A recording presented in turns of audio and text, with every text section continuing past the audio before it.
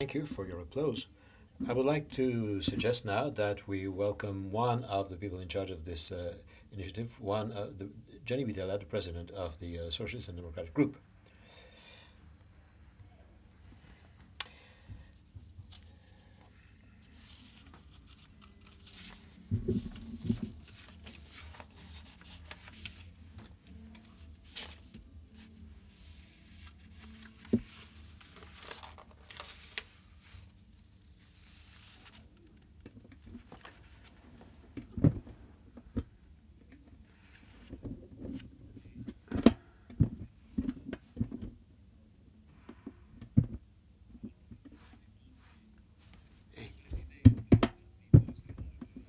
Socialista francese.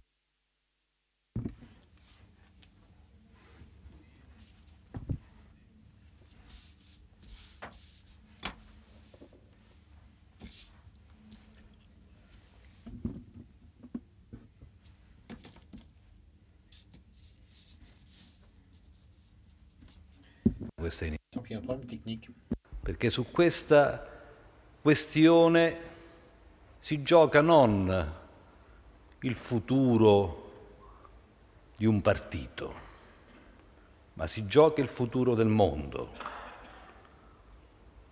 Questa è una questione che inerisce il modello di sviluppo che noi vogliamo costruire. Non è tanto fissare un target per fissare un target, ma è capire che o si cambia il modello di sviluppo economico che finora sopravvive.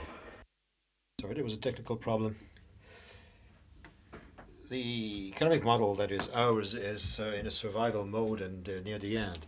My colleague Van Brandt, vice president of the group, and all our colleagues who are here, including Gilles, Victor, Matthias, all my colleagues, we all went up to fight for this Paris meeting. This meeting is of the greatest importance. We have to switch from a linear economy to a circular economy. We have to go from a production-based, consumption-based development model to transforming waste to a model of development of recycling, of reusing, of sorting, etc. To go from one model to another, investments will be necessary. To work in this way, it is indispensable to invest strongly in this transformation process that we call energetic transition, which will take us from a linear economy to the circular economy. And for this,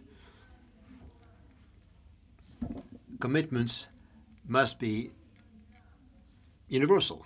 This is what we've been saying, and this is what we are going to do. This is what we'll have to affirm, and this affirmation must be shared, must be part of a common intention declaration. There must be also a 5-year follow-up process, because all the states which will commit themselves by signing will have to, of course, show their the way they fulfill this commitment. They take a commitment. They will have to give accounts.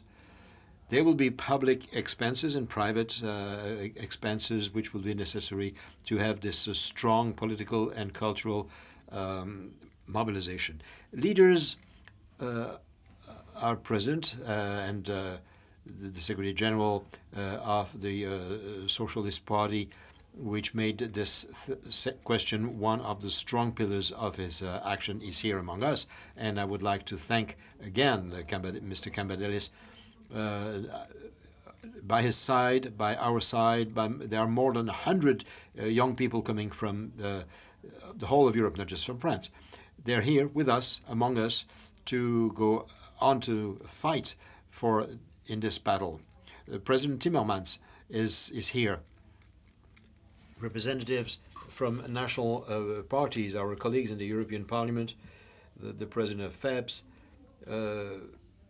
those who are next to the militants, the activists, to the young people, we are all concerned by this political, social and cultural fight in France as in other European countries. There are in fact three major forces. First of all, the conservative forces, and you know who I'm talking about. The conservatives, everything works in the best possible world, everything works well, let's keep this statu quo. And then there is this other force, this destructive force, this force Le Pen in France, Salvini in Italy, this racist right, this Nazi right, this xenophobic right, whose discourse is based on hatred and destruction. There's nothing constructive. There's only this verbal violence, this hatred. This only objective is to produce ruins of democracy, of living together. And then there is this third strength, the force for change, the force for building, the force for transforming, which we personify. History, tradition, the mission which is ours is that this civic mission for change, by defending our values, but also by changing the face of the world. This really, really is an essential part of our project and of our mission.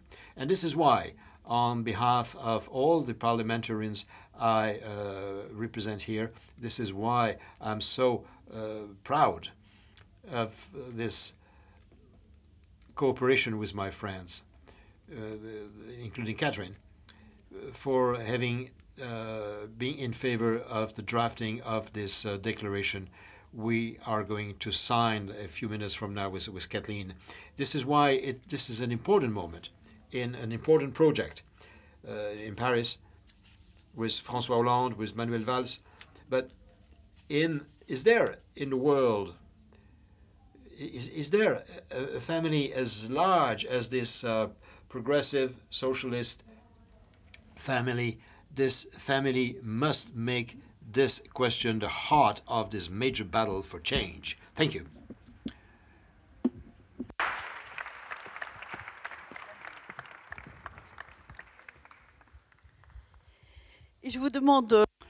I would ask you now to welcome the President of the European Socialist Party, Sergei Stanishev. You have the floor.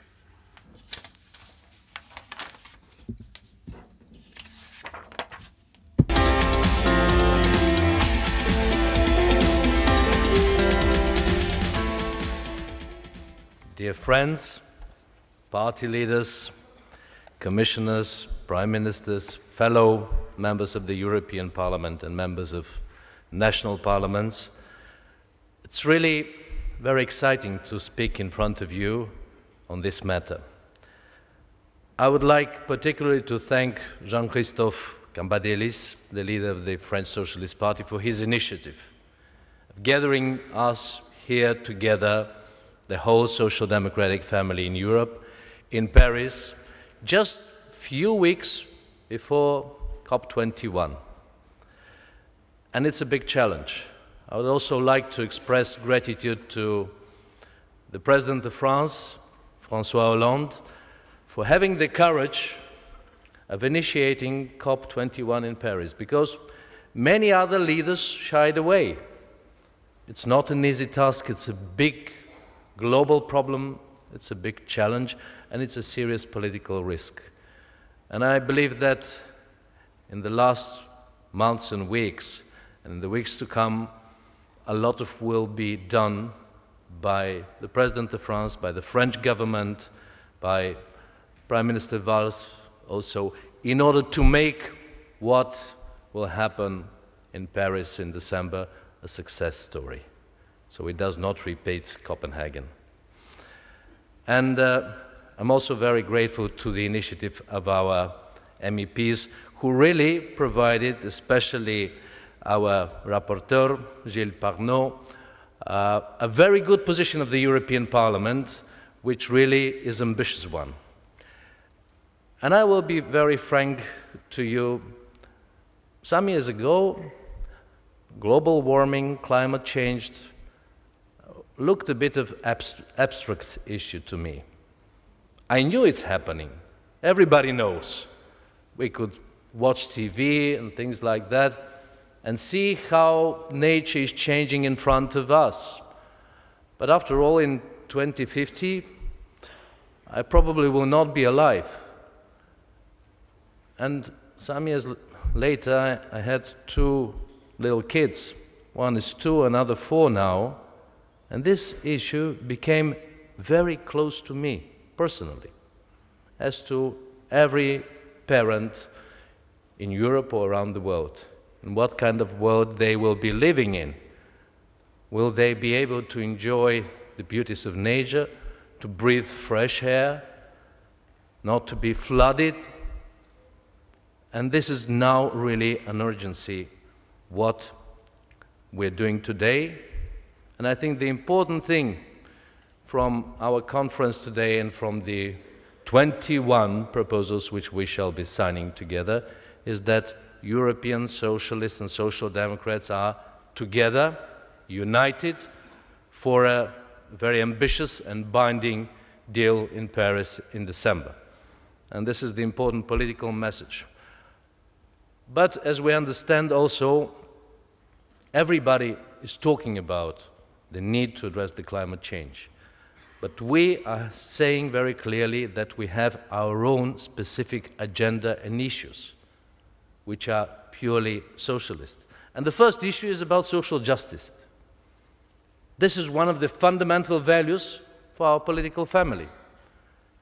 And we all realize that climate change affects vulnerable groups of people much more than others. They suffer more, and this has to be changed. And this is our ambition as well. For this reason, climate change directly touches upon this very fundamental issue of our political family. As well as social injustice, we are here today because this is a question of intergenerational justice.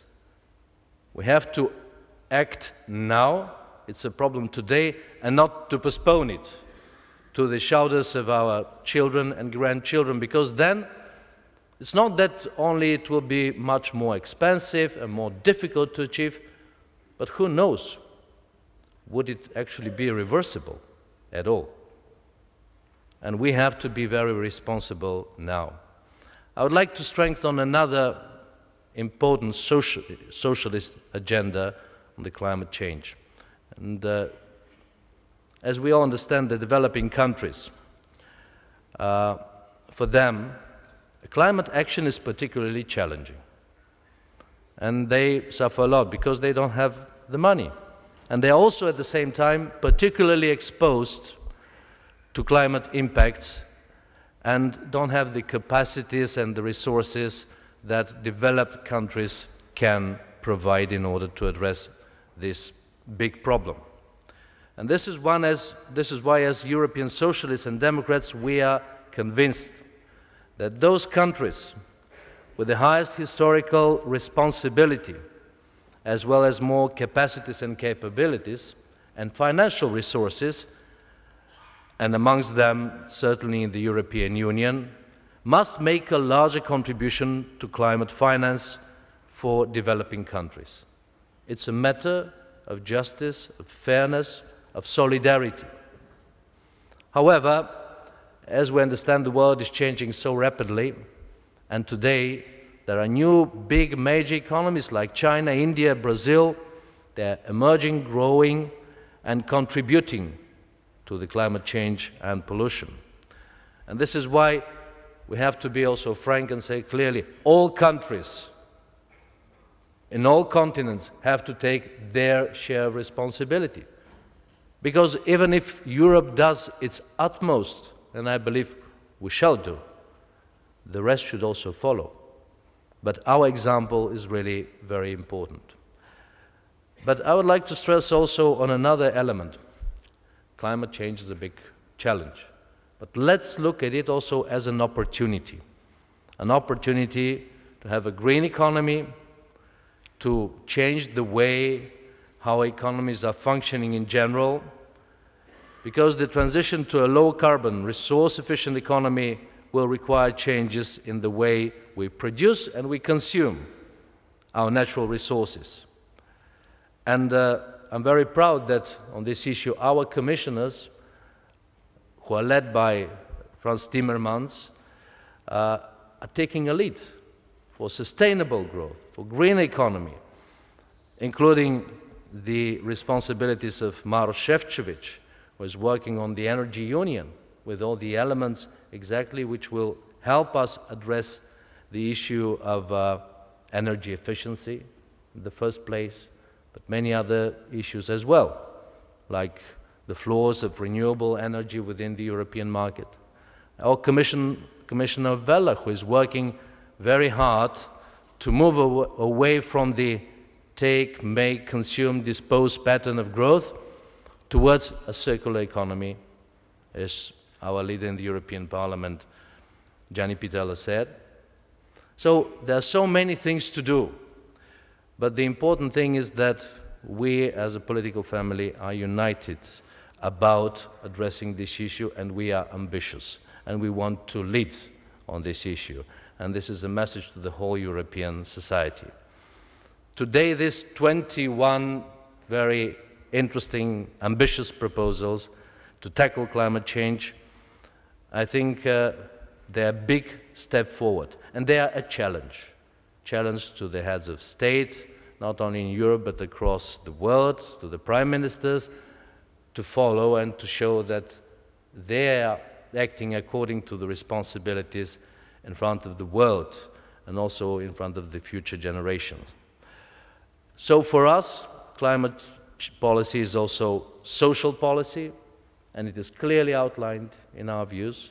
It's also development policy and policy of solidarity.